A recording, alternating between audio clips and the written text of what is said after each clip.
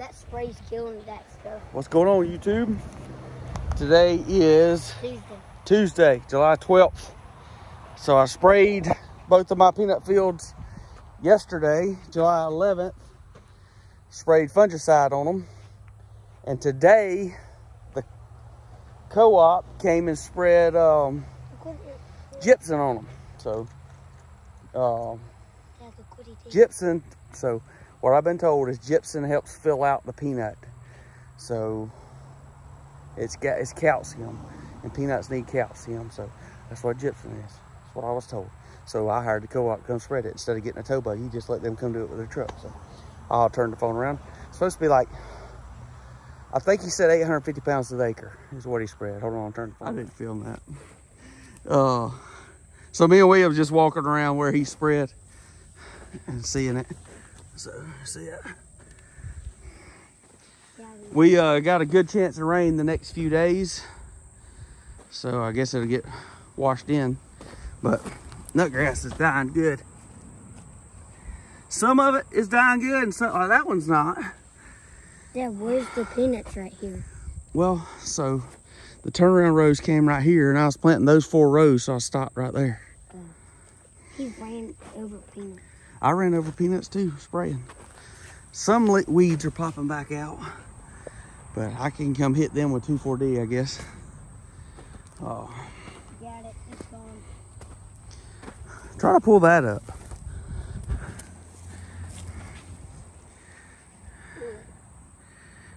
Pretty tough. Oh, that boy, get it. Keep going.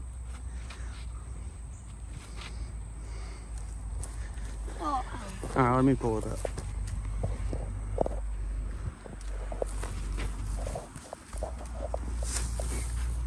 Good. We got one more out there we need to pull up. No, I'm looking at the vines, how they're spreading out. This is gonna be okay. Gnats is getting me. I need my gnat spray.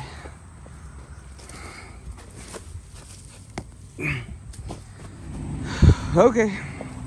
Bring y'all out later.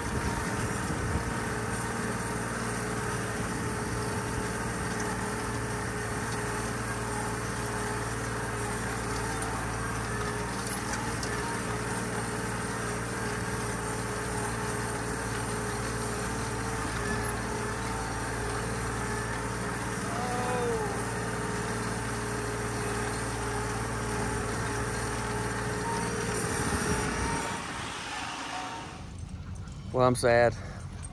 The edge of that storm hit us. So it's nice and wet here. So all that tethering I just did was for nothing. So we'll try again tomorrow. Sun come out and burn for a while this afternoon. Not getting any more rain on it. It probably rained a ½ inch on it. So tomorrow after church, come over here and try to tether it again. And see what we can do. I got this darn dog. He's been a nut. Knucklehead. But Dad and William wanted to ride. All right, we'll pick this up tomorrow, hopefully. Oh, some of them's up there at the point. Hey, big girl. How you doing since I took your calf? Huh?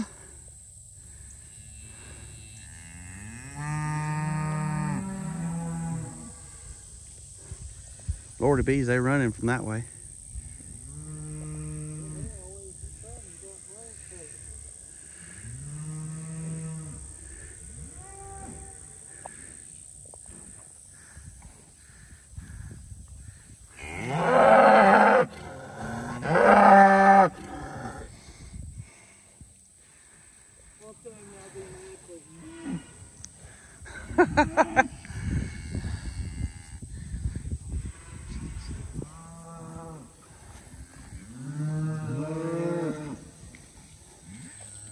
Boy, that is a little bitty, ain't it? She's in heat. She's wanting it. Yeah. Number 24. Good job, girl. Old July calf. That's 48's calf right there. She's hollering at. What is old lady doing? Is she getting in the mix? Good morning, YouTube. Welcome to Strickland Farms. I am Jeremy Strickland. I am the owner-operator of Strickland Farms. That's funny. My daddy does a whole lot, though. He's my unpaid employee, is what I call him. So, it's a big joke, but today is Monday. Today's Monday, July 17th. I took off work today because the weatherman said that we're gonna have 4 days without rain. All right, so it's rained every day for weeks, which is fine. But now that we've got a break, and when I say it's rained, it's not, you know, like a big line of storms coming through. It's afternoon pop-up thunderstorms. South Alabama, we get those constantly. And, you know, it may rain on your hayfield, it may not. But it has been raining on all of my hayfields. So,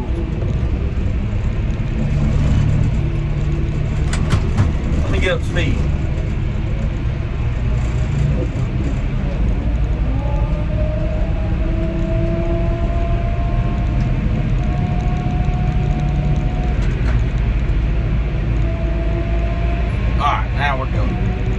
So today is Monday the 17th. We got 4 days without rain. Friday it's supposed to rain. So I have the coon cutter hooked to the 6120, and I am headed to the 30-acre Bermuda grass field. Damn, it just looks like it's shaking really bad. So then we hooked up. Dad hooked up the Premier pull-type cutter to the 5075. We got it back from the shop. Neutral sensor went out. We got to worry about that no more. So we will get that and bring it over here, and me and him both are going to cut this 30-acre Bermuda field. Then we're going to move to across the creek, basically, to about a 20-acre Mahagrass field that's beside my 32-acre Mahagrass field. So that's the plan.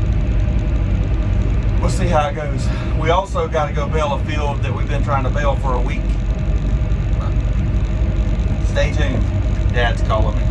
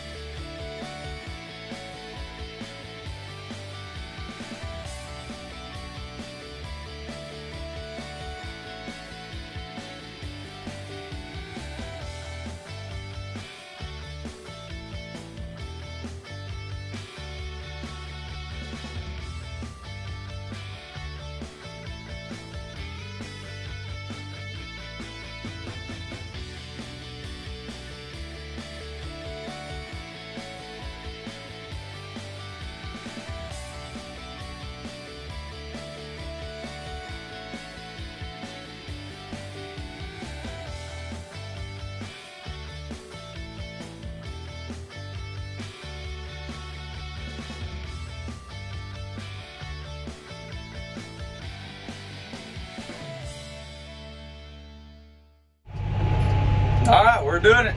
Cutting hay. Making just my first round around the outside of the field, checking everything out. get the outside probably 4 or 5 rounds done, and then start laying off terraces. So when Dad gets here with the big cutter, he can cut in between terraces, doesn't have to worry about terraces. So that's the plan. So I'll try and get some footage today, but I'm cutting with the coon. He's doing a great job. Cutting it about 2 inches, 2.5 inches, which is plenty because there's a lot of grass out here. All right, bring y'all back out later. So there's my halfway line that I cut. And I'm working, I started, so you can see how the terraces loop back and forth. I started at the smallest spot and I'm working out. So we got a lot done down here. We still like that little corner down there. But then Dad's working on the upper side of the field. He's waiting out there.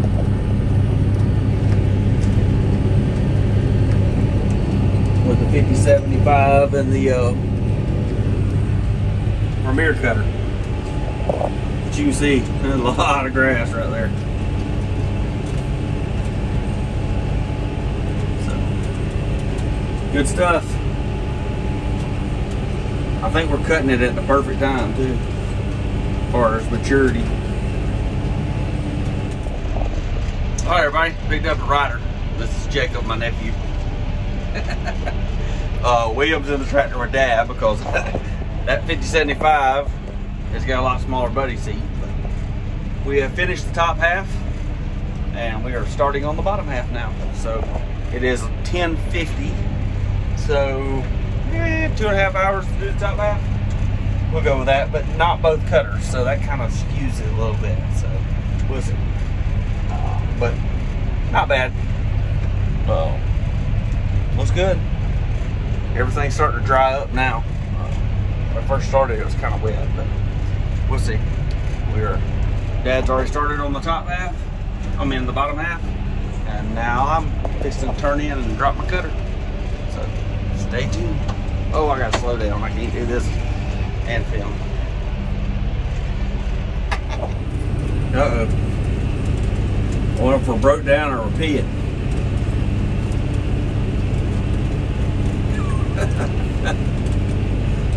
William's standing there. Let's see where Popper's at. Is he working on a tire?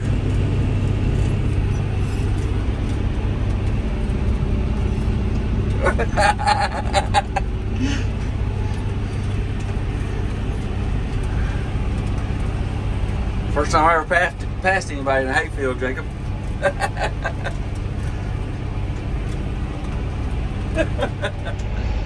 So I can't zoom in with the camera this way, but Dad's behind me now.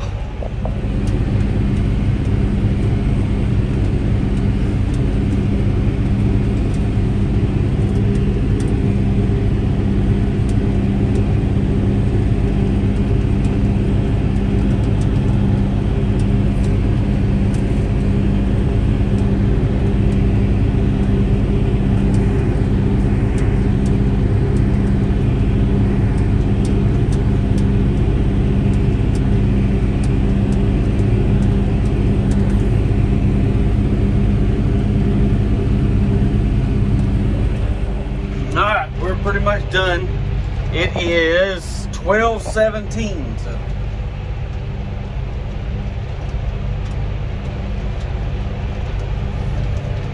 four hours.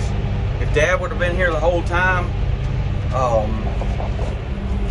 we probably could have got it done a lot less. But we got there's a little strip of hay grass on the other side of the driveway of this place. We're gonna jump over here and knock it down.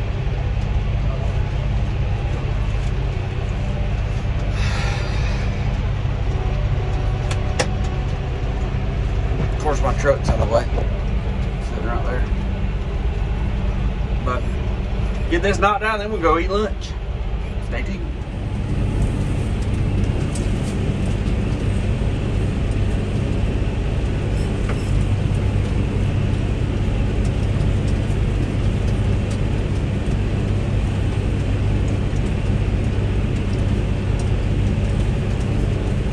You can't go too fast in this little section.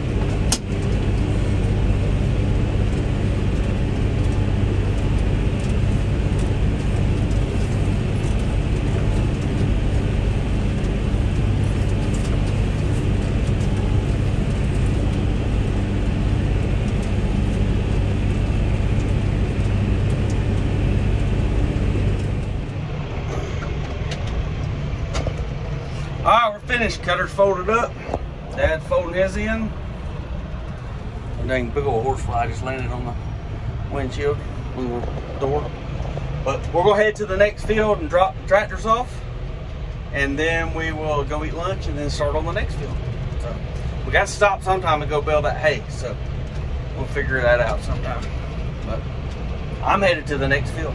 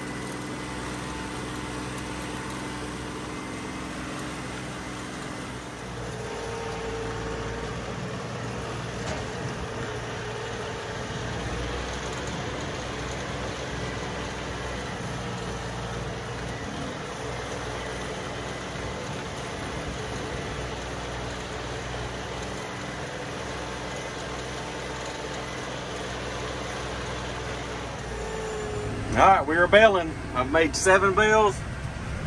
Moisture's holding at 14%. I don't know if you can see that, all shaking, but it's doing good.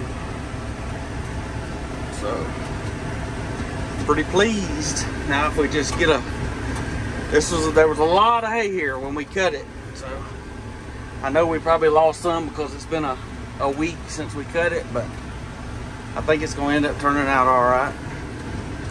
Like I said, I've got 7 bales already on this front part. So, I think it's doing pretty good. It's a lot better riding in this cab tractor than it was that one without a cab. Woo! That's kind of rough. I ain't used to that. That's like doing manual labor. Yep, didn't make number 8.